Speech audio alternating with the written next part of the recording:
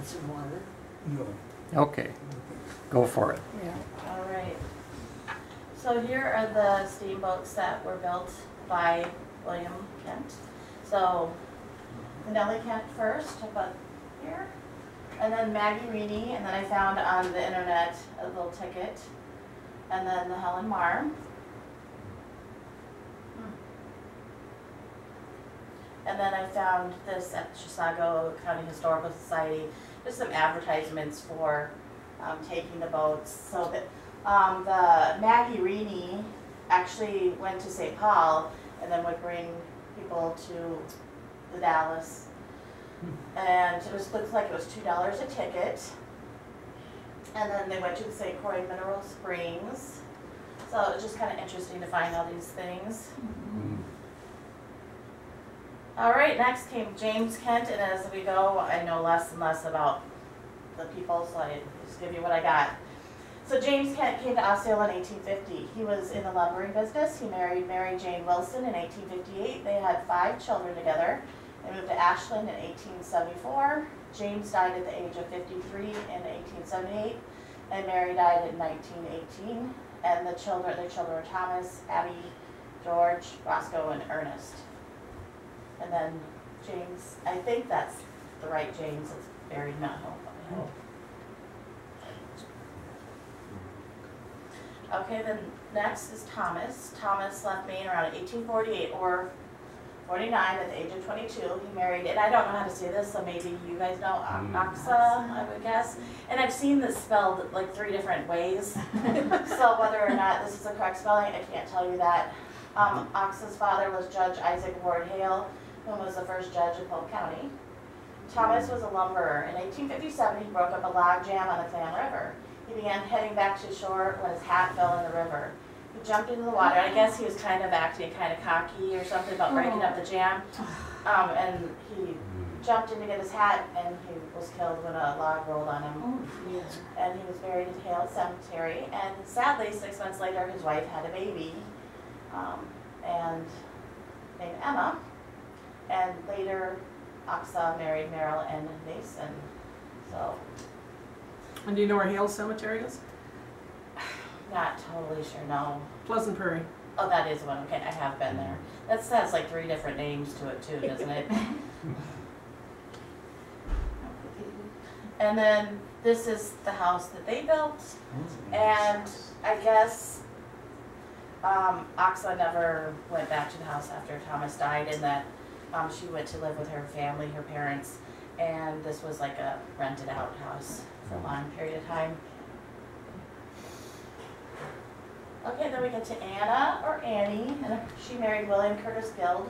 William was Osceola's first postmaster, established in 1851 and served for 20 years. William Guild also operated a confectionery store in connection with the post office in front of their home. The first birth reported in Osceola was that of their daughter Jenny. Annie and William have 5 children. So Jean, who's called Jenny Aiken, married Eva, James Willard, Agnes, and Anna Curtis. And William died in 1888 and Annie in 1910. And then came John, or Jack, came in 1852. He married Jenny B. Kidder, so the sister to Nellie Kidder. On December 4th, 1866, John was the youngest of 6 sons. He was a carpenter, built boats and wagons. He went to Alaska in search of gold in 1896. John and Jenny had 4 children: Percy, Edward, William, Nellie, Mary, and Annie Lorinda. That's 5. Oh, is it? Funny. Way to call me out. Sorry. That's okay. No, I told you to. I want that feedback, so I won't be offended. Okay, so Jane P. Kent married Jeremiah, or Jerry Mudgett, on December 31st, 1851 in Brewer, Maine.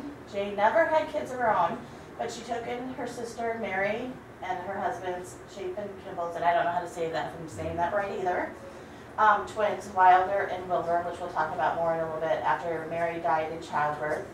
They called the boys Wiley and Willie, and Willie died about a year and 7 months later. They also raised John and Lulu, who are not a blood relation. And after Jane's parents died, they moved to Quanah in Hardeman County, Texas. Jeremiah passed away in 1900. Jane married Benjamin Franklin Turner, who was also a widow. He died in 1904 and she died in 1909. And so Mary Kent is the one that had those those twins. So Mary Kent married Shapen Kimball on May 28, 1857. They had 7 children together. Mary passed away on April 8, 1868 in Osceola, just 6 days after delivering twins, Wiley and Wilbur. The twins were given to Mary's sister and husband to raise. Shapen married for a second time in 1870 to Janet Thompson. Shapen died in Osceola when he was 82 on September 25, 1911, and Mary is buried between her infant son and her husband. And this is the one son that ended up surviving the twin, and yeah. Okay, then this is the last of the Kent children. Evelyn, or Eva, attended Rockford Ladies Seminary in Rockford, Illinois. She married Henry Clay Goodwin on September 8, 1858 in Osceola, Wisconsin when she was 18 years old. They had 6 children. Henry was an engineer on steamboats. He also built some of the buildings in Osceola. He was a musician and owned the first organ in Osceola. And they have kids were Benjamin or Benny, Annie, and both Benjamin and Annie died from diphtheria just days apart. I guess that's not days apart. Okay, so close to each other. Lily, Sarah, Mary Ann, Henry, Bowman, and Eva. And Evelyn died at the age of 80, on February 6, 1921 in Osceola, and Henry died in Osceola in 1910 when he was 80. They're in Mount Hope Cemetery. And this is their house, which is also just down the street, where Mark Kozlak lives. Oh, next door to the previous one, which is. So I went again, like I said, to my mom's cousin's house, and she still has this china from the Kents. So that was kind of fun to see those. And then they have the family Bible, but there's nothing written in it other than her name. So it's kind of sad that they never record in there. And then my cousin, my mom's sister's son, got handed on, I guess, some Polk County money. And as you look at the bottom, it says Osceola, so kind of neat. I'm jealous of him. And then, so what remains of the Kents in Osceola are a few things. So there's street named after them. So the one, you can kind of find it behind Dick's, and the other one is kind of by the baseball field. And then, so there's the sign from there. And then the sign at Cascade Falls. And I was going to add in there was also, if you ever have looked closely, there's a mural on the side of Watershed with the mill painted on it. And so here's just some of my sources: family stories, family tree. I've got stuff off of Ancestry of Peoples, Osceola, the Book of Village Chronicle, Osceola Chronicles by Grace Pilgrim Bloom. And then Perry Rice gave a talk on the Kent family many years ago, so I had his speech that I used. And then I have an untitled source, I have no idea where I even got it. And then Recollections of 1876, Polk County's first written history.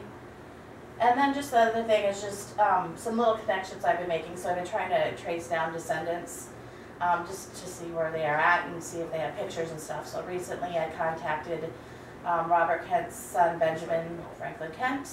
I think it's his, so it would be Robert Kent's second great granddaughter in Oregon. So the 2 of his boys ended up in Oregon. And one of them, well, they started a creamery in Washington, and then his kids started a creamery in Klamath Falls, Oregon. And then Pat found a recipe for one of the ice creams, which is Tom and Jerry ice cream. Anyway, so for years I've been trying to contact that family because I kind of am a Facebook stalker, and we kind of look on Ancestry and look on Facebook and find these people. And I've written to them, no response. But finally, I'm like, I'm gonna look one more time, and then I found her business number. So just this last month or 2, I got in contact with them, and she didn't even know like her great grandfather's name, and so she was really unsure that there's a connection. But her mom, who's 93, she said she's really with it. she talked to her, and yes, they have the same family. So she gave me some pictures, and I've been sending her. I have a letter that her third grandmother wrote, and second great grandmother to Susan Kent after Robert Kent died. So I sent her a copy of those, and so it's been really fun. And then this other family who is from John Kent's, Robert Kent's son John, their family's kind of a little bit prestigious in California, and if I've got the connections correct, which I'm pretty sure, I tried to get a hold of them, but one of them is the producer of Game of Thrones, the movie, and then one of them produced like The Gambler and some other movies, so that's a separate person, and then a separate person on that tree was editor for like Psychology Today and New York Times. So there's and then another one of those brothers has organic farm in California. So they seem to be very intelligent and prosperous people. So I haven't heard from them, and they probably, when they see my stuff, they'll probably just think, cray, I'm not coming, that lady, she just wants some money or something. Maybe someday I'll hear from them. But I just have a lot of fun.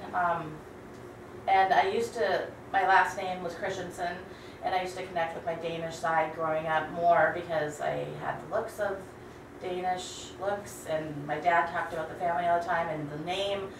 So now I'm kind of really into the Kents and my Scottish side. So that's all I have for you. Yay. Very Thank you. nice.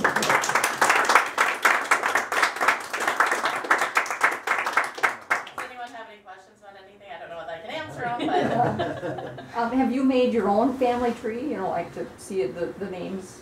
yeah, well, I have on Ancestry, I have like 5,800 people in there, so I try to go up, down, around. Yeah. Really, I love it. I'm on it quite often, so I'm just fascinated by history in general. Do you know where William Kent Jr.'s, the double marriage took place? I think in a family home.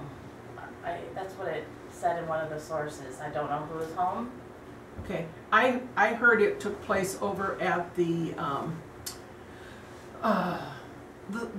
there were 3 stopping spots along the way to get from Stillwater up to the lumber, and one of the stops here was what we know as the Charles Elfstrom farm. Okay. It's back behind the airport. And that's where I've heard that, it was at that boarding house that I heard that the wedding took place. Yeah, I have no idea. there's not enough sources for me to pull all of this together, so I can just, it's kind of choppy, but That's interesting. I always wondered how they got to be such great builders, because I have been through one of the houses and I looked at my husband and I built a house, mostly him. I just pounded some nails and things, but I could see a big difference in the workmanship. well, just the fact that they're still standing. What? Just the fact that they're still standing. Oh, yeah. So I had heard that when the children got married, William Kent Sr.'s children got picked that he would have a house built for them for their wedding gift, but I don't know if that's true or not. Nice gift. And then they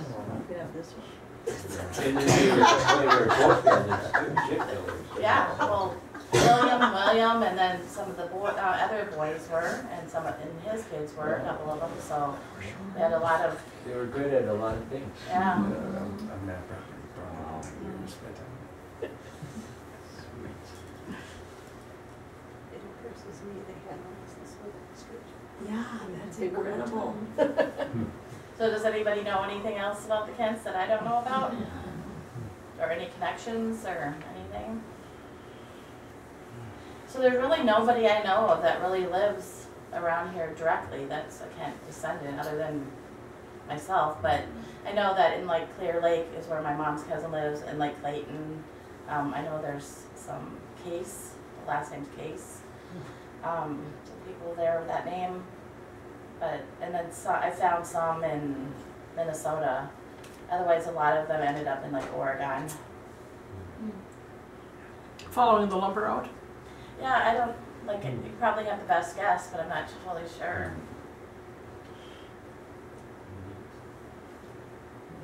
very interesting.